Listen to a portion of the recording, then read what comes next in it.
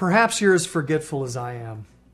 With a family and a church family, there are lots of details I'm tasked with remembering, and there are times I just drop the ball and forget stuff.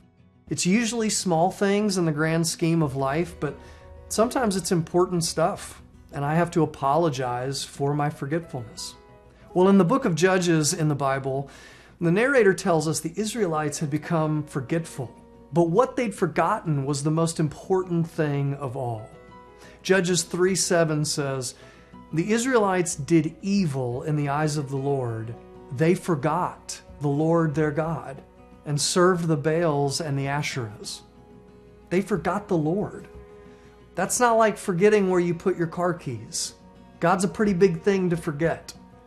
But what does it mean that they forgot the Lord? Did they literally forget there was a God? Not exactly. You see, when the terms remember and forget show up in the Bible, it's usually of spiritual significance. For instance, when people pray for God to remember His promises, it's not because they thought God could literally forget what He said He'd do. It was a way of asking God to act on what He knows.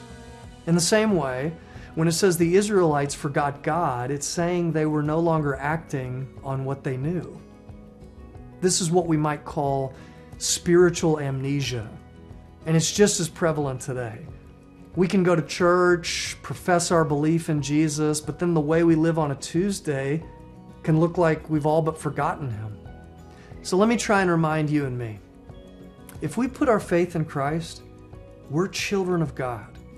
We're not only kept safe in His love forever, but He's called us to put His love first in our lives and to take that love to the world. May we never forget it.